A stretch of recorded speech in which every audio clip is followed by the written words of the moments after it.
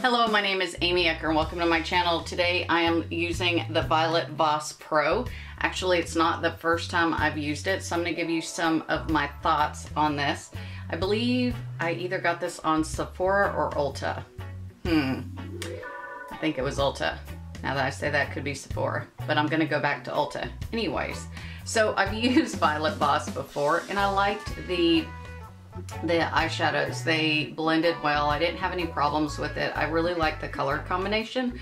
So when I saw this palette, and look how pretty it is, I love the iridescence. I love the print. It is the Ride or Die palette. Absolutely adorable. So I kept eyeballing this thing, and when you open it up, it's ginormous. It's got a ginormous mirror, and look at all those beautiful colors. So the fact that this is a Ride or Die palette is not surprising considering how many colors that they have. What I do love about this is the palette is very thin. Even though it's big, it is thin. So in traveling, you can really easily slide this into your luggage or kind of some carry-on and basically have a rainbow of colors to use with while you're going on vacation, traveling, holiday, etc.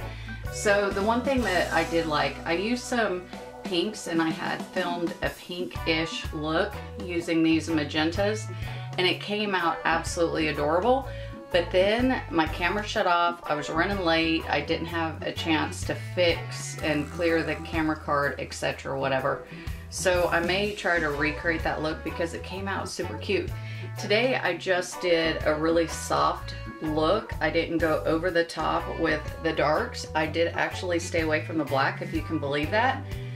I know, it shocks me. So I used some Kelly, some Destiny, some Ariel, and some Monica. So again, I just tried to do an everyday kind of lighter look on the eye, and then I made a big impression with the eyelashes, and these are the Ardell magnetic eyelashes, and hopefully that video on how to apply the Ardell magnetic eyelashes will go out before this one. That way you're not intimidated.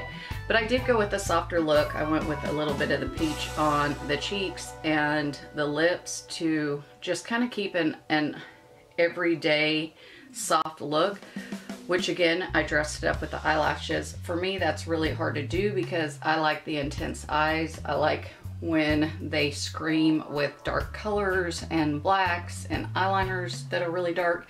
It's just what I love. So anyways, I did enjoy using the browns. I will try to recreate the pink look because I really liked how that came out. But I'm also interested in these grays. So you may see that pop up.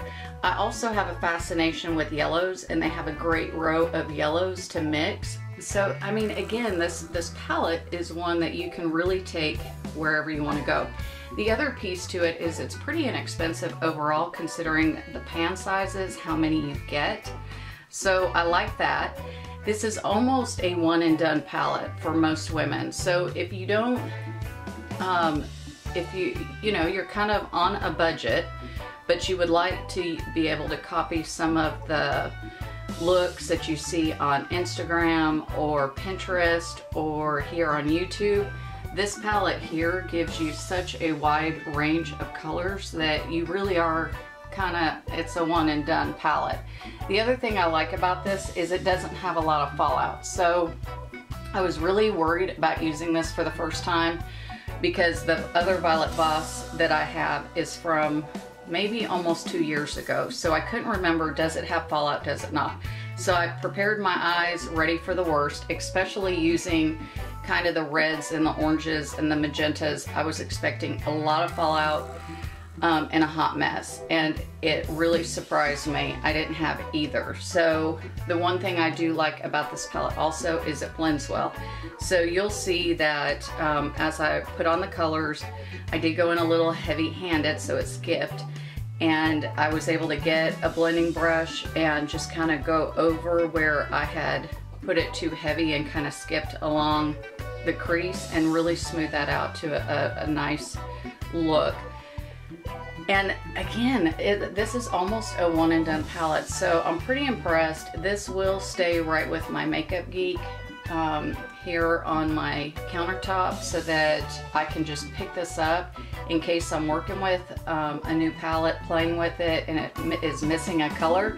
This is one that I'm just going to be able to grab immediately and have whatever color I want. So this is going to be a new staple on my creative desk here, so that again I always have almost every color I need right at my fingertips.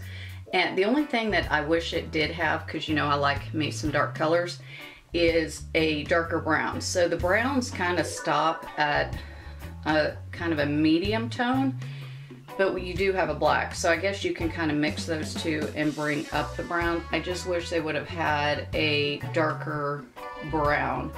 As far as anything else on my wish list, not really. It's got some great light colors for the mattes or up underneath your eyebrow. It's got some great shimmers in every single one of the colors. Again, I just can't get over what a great palette this is. So if you haven't picked this up, this is one you're gonna want. If you're cost conscious, this is still one you're gonna want just because the array of colors. So anyways, I'm hoping that that helps you with your purchasing. I really, really did like this Violet Voss, and like I said, it's just gonna stay right here. Kind of with, you guys always see I use my Nicole Guerrero palette from Anastasia. So that just stays right next to my Makeup Geek right here, and it just makes it easy to pick up and know that I've got some great colors there. So hope that helps you. If you want to see how I did this eye look, I've got a really quick tutorial. I actually don't talk through most of it. Yeah, I think I talk in the very beginning. Other than that, I'm just kind of quiet and playing. So that is kind of a rarity for my videos. Anyways, if you want to see how I created this eye look using Violet Voss, then stay tuned.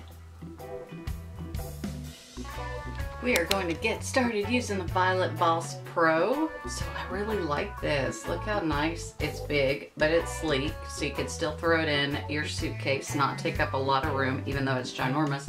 And check out all those colors. I love, love, love the colors. So I have used this once already, so it's not exactly a first impressions. But look at that mirror. Ooh la! And look how pretty that is on the inside. So I've been eyeballing this for a long time, or what felt like a long time for me. But I think it was really a long time, for real. And so we are going to use some of these colors today. I'm not quite sure what I was going to use, but I did already do like a pink look with it. Came out amazing. My camera died on me. And I didn't realize it, and I had to go, so I couldn't finish filming. But, so today I don't think we're going to do a pink. We may. I don't know. I don't know yet. But we're going to figure this out. So, let's get started and start playing. Here we go.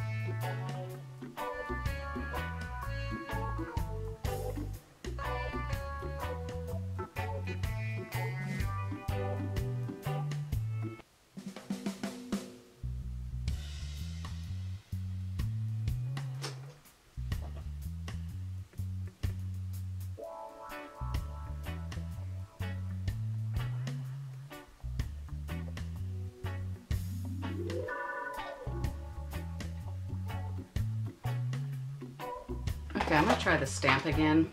And I found out, I went and watched another YouTuber because I thought you could just put the eyeshadow on and stamp it. No, that didn't work. Didn't work at all. So I was watching Sherry, and she actually put her concealer on. This little doodad here. And then she put some around the top edge.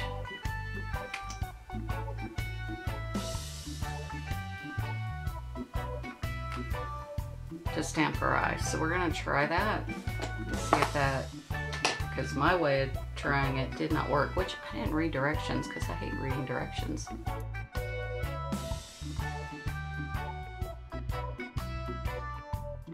Okay.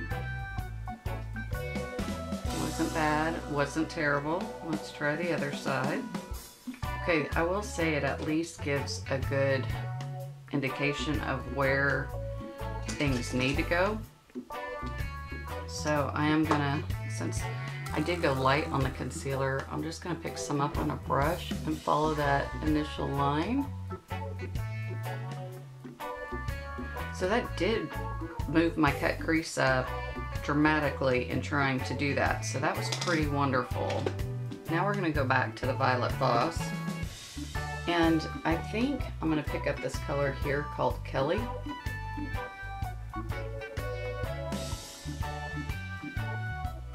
Ooh, yeah, that's pretty.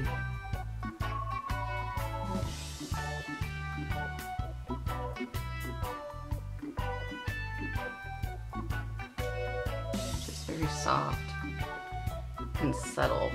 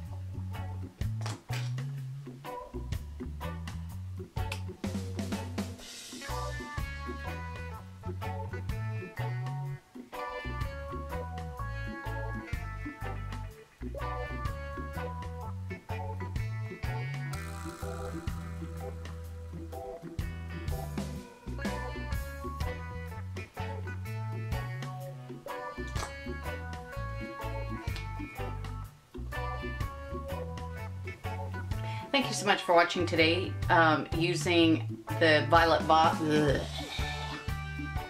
Thank you so much for watching today as I use the Violet Boss Pro and gave you some recommendations or some thoughts on it. It's a really great palette, so if you haven't added this to your arsenal, you may want to look at it. Anyways, I hope you have a wonderful day. If you like this video, please give it a thumbs up. If you haven't subscribed, please consider subscribing or refer me to a friend. And as always, you have a choice, so make it a great one. Until next time.